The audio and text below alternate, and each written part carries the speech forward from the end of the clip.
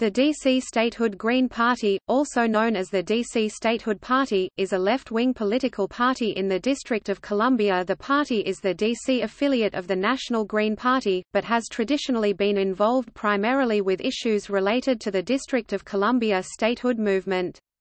Party members sometimes call it the second most popular party in the district because in the 2006 election its candidates won more total votes than the Republican candidates. As of March 31, 2016, there are 3,419 registered voters affiliated with the D.C. Statehood Green Party. That is 0.79% of all registered voters.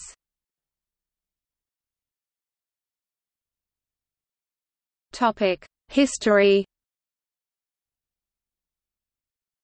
The party was founded to convince Julius Hobson to run for the district's non-voting congressional delegate position as a member of the D.C. Statehood Party.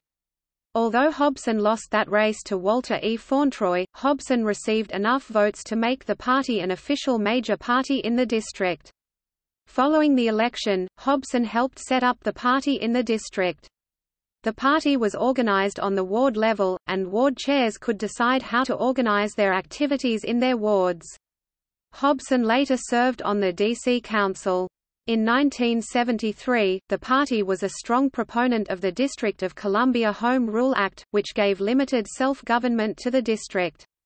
From the creation of the District Council in 1975 until 1999, the party always had one of the at-large seats, first occupied by Hobson and then by Hilda Mason. In a district-wide plebiscite, residents voted in favor of statehood. The party criticized the lack of involvement of regular citizens in the process.